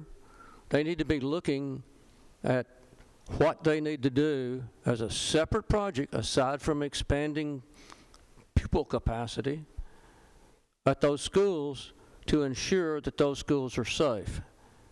Because new or old, it can happen anywhere. It could happen anywhere. And the security issues to keep that from happening are well beyond building a building. There are things that can be incorporated in the building that can help, but just the building, increasing the capacity of the building itself is not going to solve your security issues. And so I challenge, if there is a security issue at Oakland, Riverdale, whatever school, then the board should be taking that up as a separate project, either through your internal security director or hire an outside consultant to do a thorough analysis of that, the security of that facility, and come back with recommendations. So, like I said, Commissioner Phillips and I highly regard each other, but I have to disagree with him on this. All right, I'll let you two continue that conversation after the meeting. Is there any other business for this committee? If not, we stand adjourned. Thank you.